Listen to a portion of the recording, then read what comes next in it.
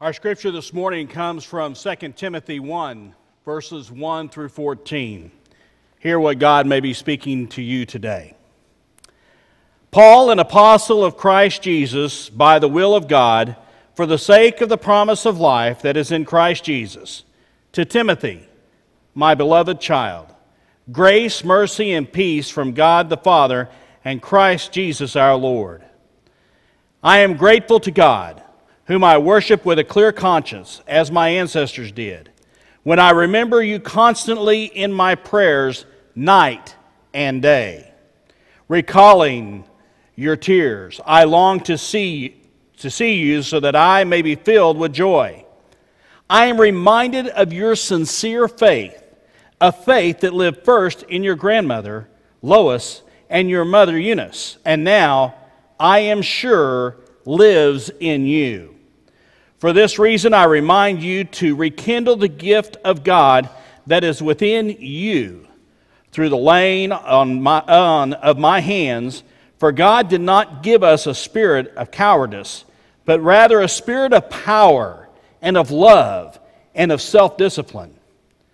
Do not be ashamed, then, of the testimony about our Lord or of me, his prisoner, but join with me in suffering for the gospel, relying on the power of God, who saved us and called us with a holy calling, not according to our works, but according to his own purpose and grace.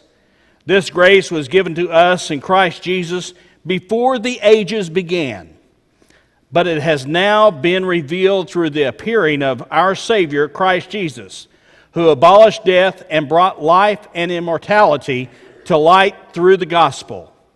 For this gospel I was appointed a herald and an apostle and a teacher. And for this reason I suffer as I do. But I am not ashamed, for I know the one in whom I have been put my trust in, and I am sure that he is able to guard until that day what I have entrusted to him. Hold on to the standard of sound teaching that you have heard from me in the faith and love that are in Christ Jesus. Guard the good treasure entrusted to you with the help of the Holy Spirit living in us. The Word of God for the people of God. Thanks be to God.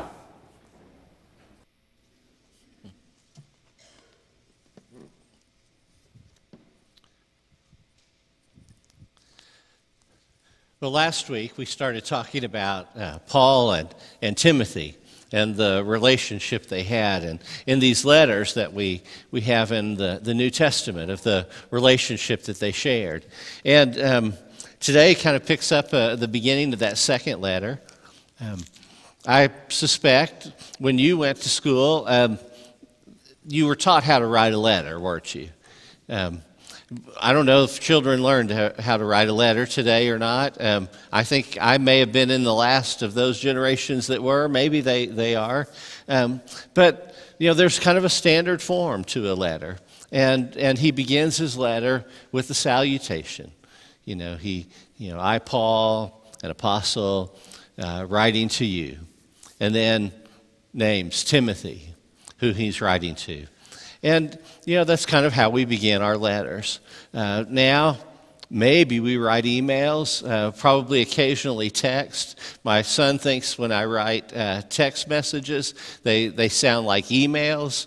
My emails sound like letters. When I started college, I had a typewriter in my room. By the time I finished college, I had a computer that my dad had given to me, one of the early Apple computers. And so I was in that generation of transition. We kind of started one place and we ended in a different one and moved forward. But for Paul and for people in his day, there was a very typical way you wrote a letter. And he writes this letter to Timothy in such a way. After the salutation, there's a prayer of thanksgiving, and about how he's thankful for Timothy and the faith that he's been handed down, and he talks a little bit about his life, in his past. That your grandmother, Lois had such faith, and your mother, Eunice, and now it's been passed on to you. And I know you still have it. I'm sure you do. You still have that faith within you. You can tell there's been some distance in time. He wants to assume that. He's pushing forward in that. But there's, he doesn't want to assume too much, which I'm sure still lives in you. There's this... he's leaving room for in case maybe there's been a time of distance. Maybe he knows a bit that there's been a little bit of distance. That can happen in our lives and in our faith.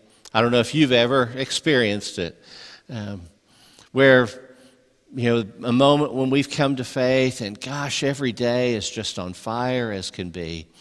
And then a time where it seems to have slowed down and it's not as vital in our lives, and it doesn't seem as uplifting as it once did. It can happen to us. It does happen to us. And so he's writing to him. There's a context in which the letter comes to. That is that Paul's writing to him from prison. That's a little different place to write from, isn't it? I've not been in that spot, fortunately. We've not, but if we've been in that place and we have that distance and we can't cross it easily, the letter is what can do that. And he writes to him from the place of prison.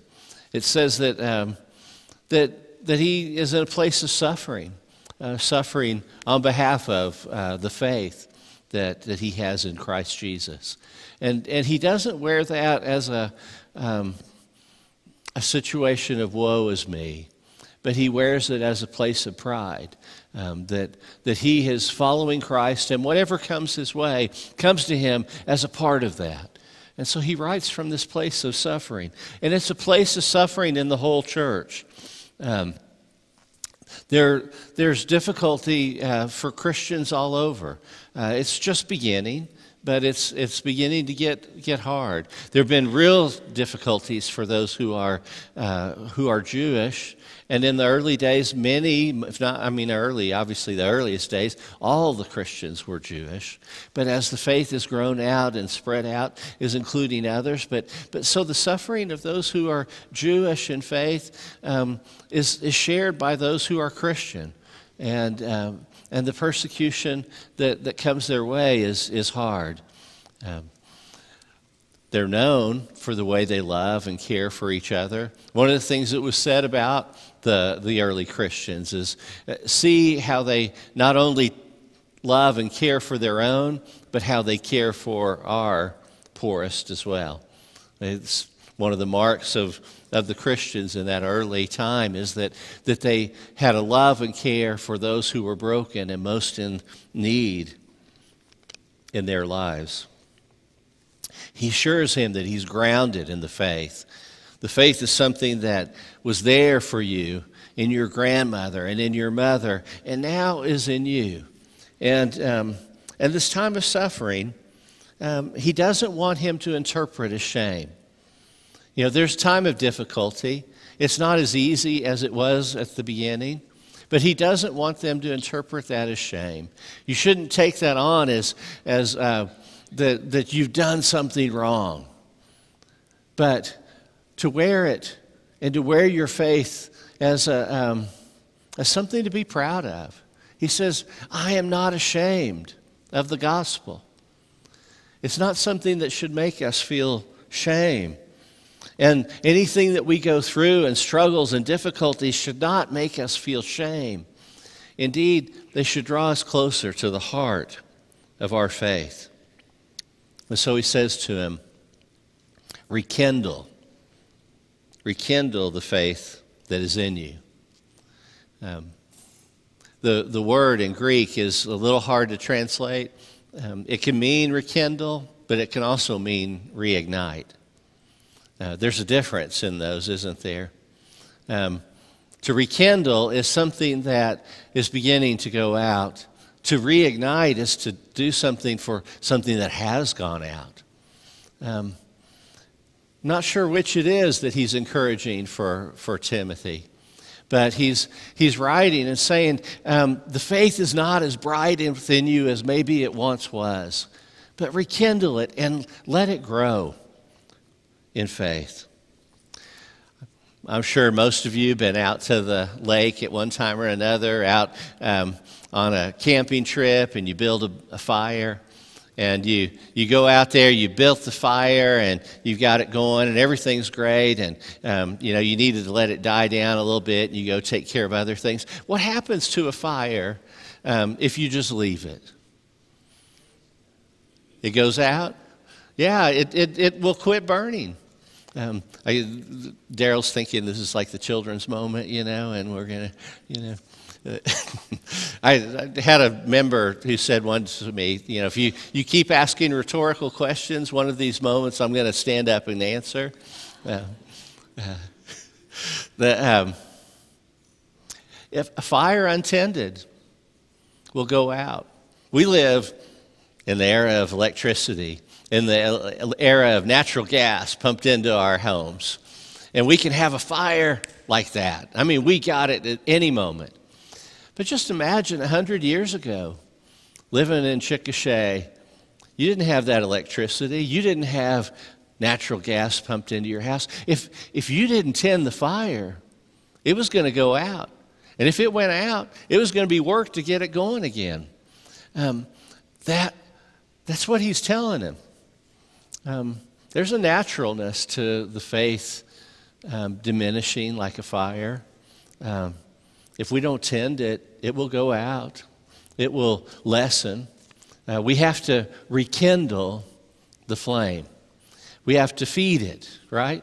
It needs to have another log put on the fire. It needs to be stirred up so that it can bring to life that vitality that it once shared, the life that it gives. He encourages them, don't give up. Don't let the fire go out, but flame it up. Add a little more fuel to it, or else it might. And it's going to be hard to get it going again once we let it go. His words are to have them build the fire up in their lives and to not let it go. There's another equally valid principle that's at work throughout all of creation, that the things that we feed will grow. The things that we starve will diminish and die, but the things that we feed will grow, and they'll get stronger. Like the growth of a tree. A tree, if it draws the nourishment from the soil, and it gets enough rain throughout the year, will grow on a regular basis. And if you've ever cut down a tree or seen, you know the rings that are there that symbolize each of those years of growth throughout time. If it continues to be fed and continues to get the water, it will grow for a long time. It'll grow and give vitality and beauty and nourishment. But if it lacks that, if it's not fed, or if it doesn't get water, it will diminish and it will die, just like with our faith. So he says to him, rekindle that faith and let it be something you're proud of. Let it be something that is an integral part of your life. Do not be ashamed of it. He calls us, he says, not by our abilities or not by our works. That's what Paul uses, not by our works. We could say it by our abilities. But he calls us by his will and his purpose. God didn't choose us because we have skills or gifts. God chooses us because it is his will. And he wants us to be a part of his life, and he wants to be in our lives, and he wants to share in that kind of intimacy with us. And so it's something we should claim and hold on to, be proud of, that God has claimed us and that God has built this relationship with us. Not because we're so special, because then we think it's about what we can do, but instead because of who God is. If we think it's because of our own skills, then what happens on the day that we fail? Because we will. There are days that we're not going to be able to do it all. Then we realize that we've been trusting in ourselves rather than trusting in God. For it's God who is able to give us all of that life and is able to encourage us in our life and purpose. We're called by His purpose, not because of our abilities or who we are. When we're young, maybe we feel that way. I don't know. I remember when I was in seminary, had a retired bishop who was teaching our Methodist history class. And at the end of it, after the class was over, he wanted to meet with each of the students. I remember he said, Scott, you're a very tall, handsome young man. You'll make a fine Methodist minister. And I, at the time I was a tall and I was a young, handsome man. If those are the qualifiers for ministry, though, I think we're in trouble. Because I'm not as tall as I used to be. I hate that. I go to the doctor, and I used to be 6'2". Now I'm 6'1.5". I'm not as tall as I used to be. I'm certainly not as handsome. I'm no longer young. That just seems to be turning, day by day. Am I less qualified to be a pastor now than those things? I still am a man, although if you measured my T, I guess maybe it's not as high as it used to be, if that's the sign of manliness in that case. If we think that the qualifications are because of our outward who we are, those things are transitory. They leave us. But we're called according to His will and are called according to His purpose. One of the things, I don't know, maybe you don't even want to know this, but I just will share with you. Pastors, when we talk, get together. I have a friend who's a Disciples of Christ pastor, and he was serving a church, and at the time he'd turned 55, and he said, I have to be careful because I'm at that age now where no one's going to want me. And if I get crosswise with the church I'm serving, then I may not be able to have a church after that, because everybody wants a young pastor with a family to come, right? And I might not have a place to go. And he said, you all are lucky in the Methodist system because you're sent, and they try to match up the gifts and needs, and even there it doesn't feel as safe as it used to. When I was 35, it felt really safe, but it's different. Those things are just, they're not what decide who we are or our calling. Our calling is in Christ. Your calling is in Christ. Our church, our calling is in Christ. And it's not by anything outward or measurable. It's because God has chosen us for His purpose.